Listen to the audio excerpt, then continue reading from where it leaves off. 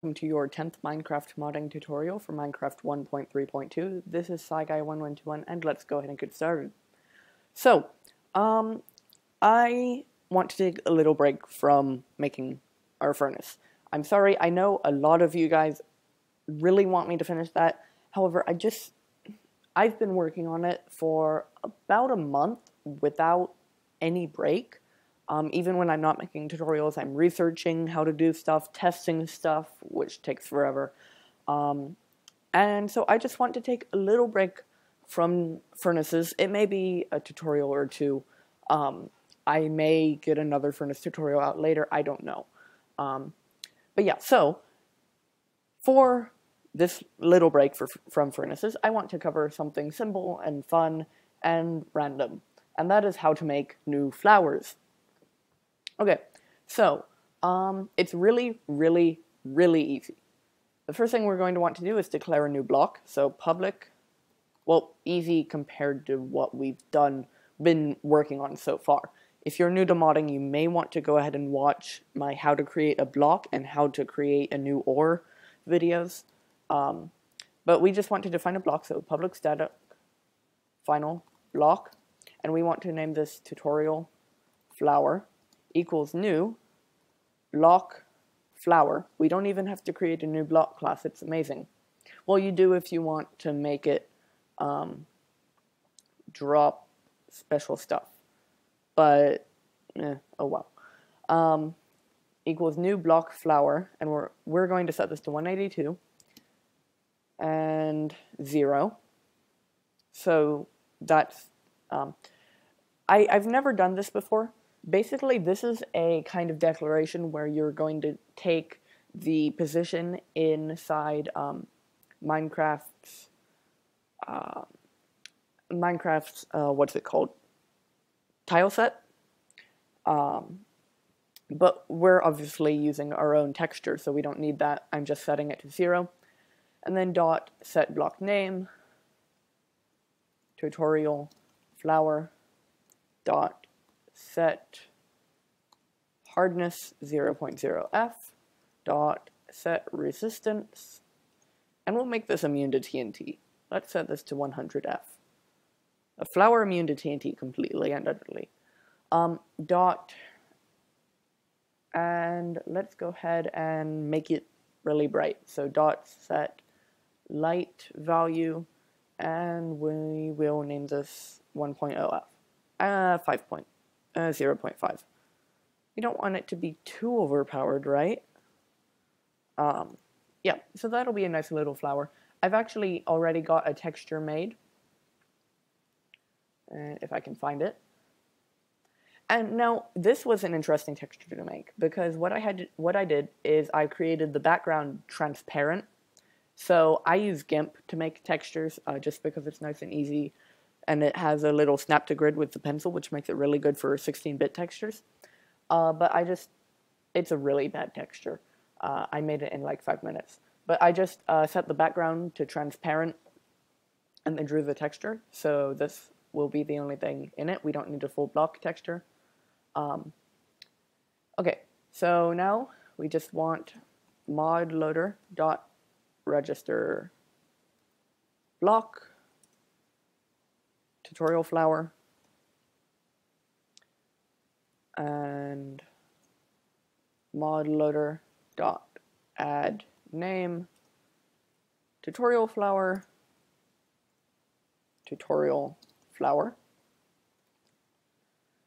and we want tutorial flower dot block index in texture equals mod loader dot add override / terrain dot png,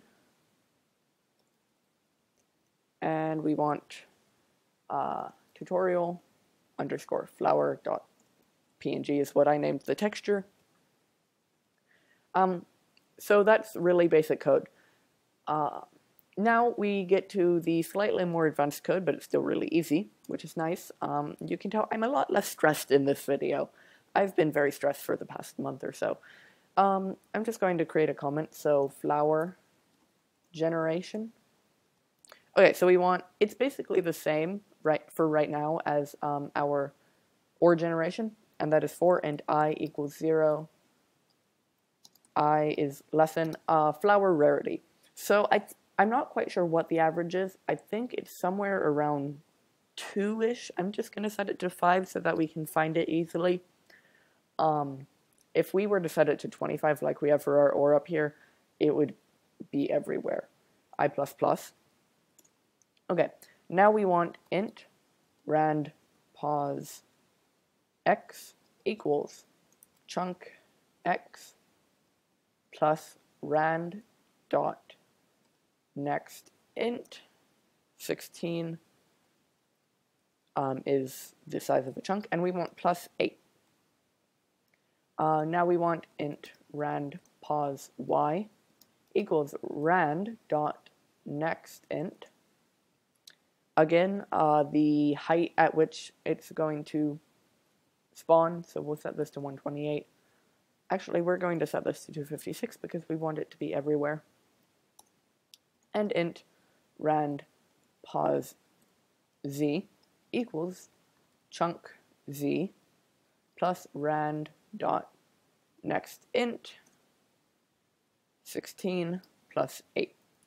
Okay, now here's the magical piece of code. We just want new world gen flower, and we want tutorial flower dot block ID, and actually I think that's it. Yeah, it's giving me an error.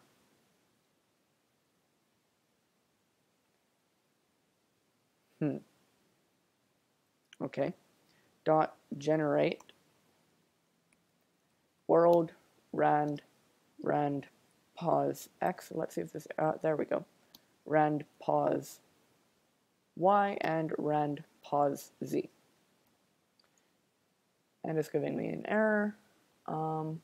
World gen flowers with an S. Okay, there we go. So basically the world gen flowers, it's a world gen code, and if you want I could cover that in a later video. But what it is it is world gen code, and it's, you know what, we need to generate a new world. It's world generation code, but it makes it so that it can only generate on grass. So I'm just going to set this to new world, all the default settings, and it's building terrain.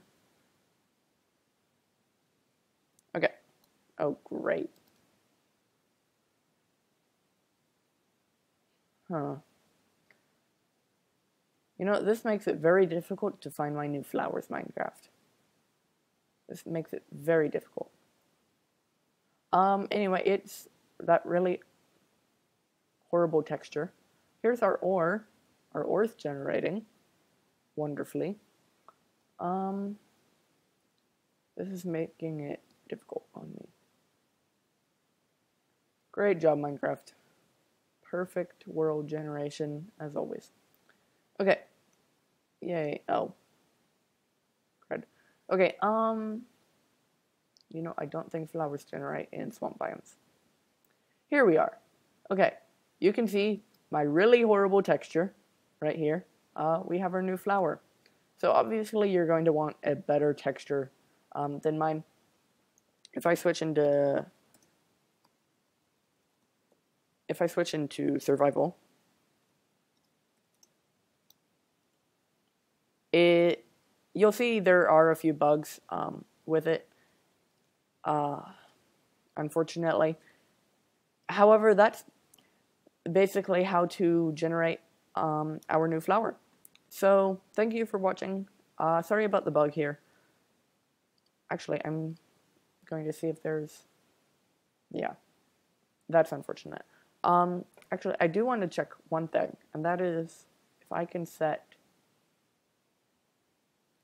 dot set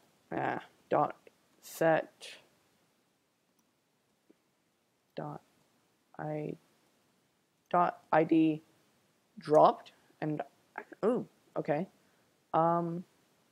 So let's set this to, we want it to drop diamonds. What is the ID of diamonds? You know what? I don't know. Let's just look in the item class. This is just random stuff right here. Sorry about that. I don't know the ID of diamonds, so don't expect me to memorize every single ID in the game. Diamond is 8. Okay. So we want ID dropped. Okay. And that is 8.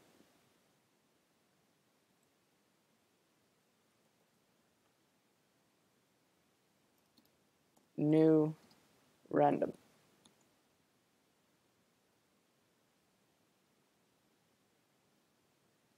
And I'm not sure what this one is, so I'm gonna set that to 8 too. And yeah.